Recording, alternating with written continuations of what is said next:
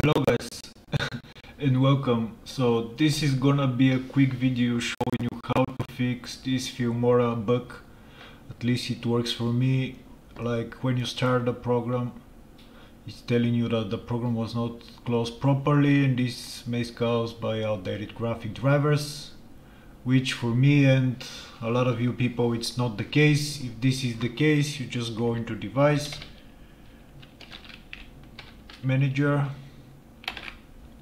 and click on your display driver and then update it.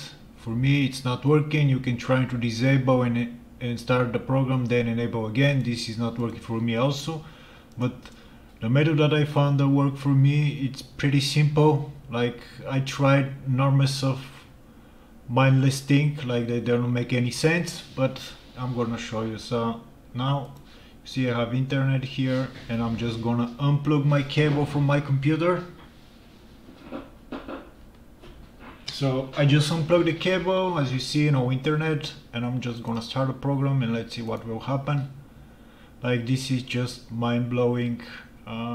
Like I don't know, the program is really good, but it's really buggy. It is very frustrating. And now, as you can see, the program starts. Like this is just ridiculous. Like what can happen when you just unplug your internet? So basically guys, this is it. I hope this will save you a lot of time, because I was looking so much over the internet about things how I can fix this, and I came up with this method and it's working really fine for me. Okay, see ya.